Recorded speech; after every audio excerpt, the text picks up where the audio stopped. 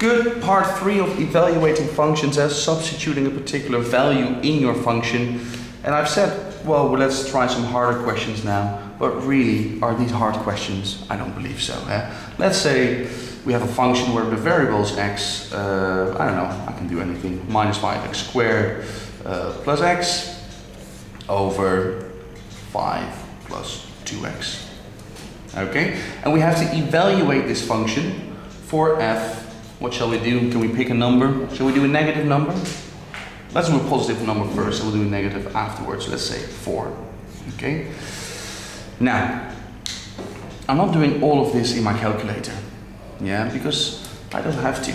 I'm going to write down my workings because that's going to give me points. Minus 5 times 4 squared, let's write it down, plus x, so plus 4, and all of that divided by 5 plus 2 times x, so 2 times 4. So the numerator now becomes minus 5 times 16 plus 4, and so please take care of botmass and bigmass. It's really important. Over 5 plus 8. I multiply before I add. Now let's have a look. Minus 5 times 16. Now perhaps some of you need a calculator for that. That is going to be minus 80.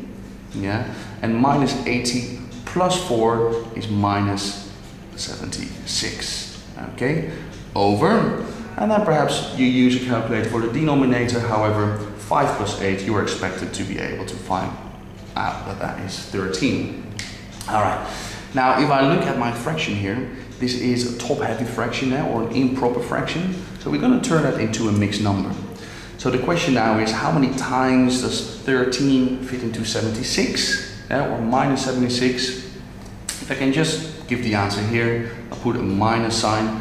So how many times is that going to fit? Well, 6 times is 60 plus 18, so it's going to be 78. So that's not going to fit. So it's going to fit 5 times. And 5 times 13 is 65. Now my remainder is going to be 11, which still has to be divided by 13. So minus 5, 11 over 13. Okay, now just to show you that that is correct, perhaps you have a better looking calculator than I have, but if you put in the fraction minus 76 over 13, equals, it tells you minus 5, 11 over 13. So I was actually correct. Okay, again, you have a better looking calculator, but make sure that you write it down as a mixed number, rather than leaving it as a top-heavy or improper fraction. Okay, so I've evaluated fx for x is 4, and the answer to that is minus 5, 11 over 13. Now, I know I'm talking too much, but I want to do the same function again, but now for a negative number. I'm going to do it a little bit quick. Fx equals, let me write down the function, minus 5x squared plus x, and 5 plus 2x.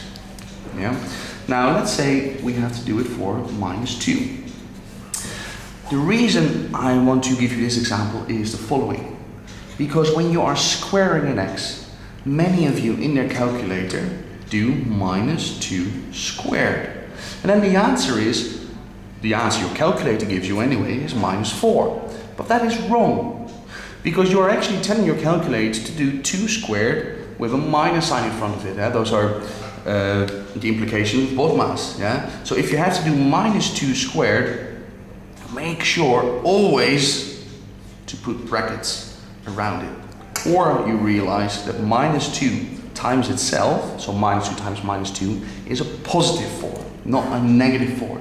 That is a mistake I see every day, and it's so unnecessary. We don't need to calculate for that. Okay, so what did I do? I substituted minus 2 in my function, so minus 5 times minus 2 squared, plus minus 2, 5 plus 2 times minus 2.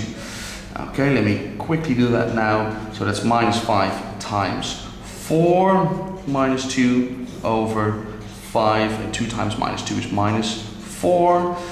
Minus 5 times 4 is minus 20. Minus 2 is minus 22. over 5 minus 4, that is 1, and that will equal to minus 22 then. Now you can check it on your calculator. I just want to stress again that if you have a negative number, you're evaluating it for a negative x, and you have a square there somewhere, put brackets in your calculator when you square it, or use your brain, okay, and realize that minus 2 times minus 2 is a positive 4 and not a negative 4.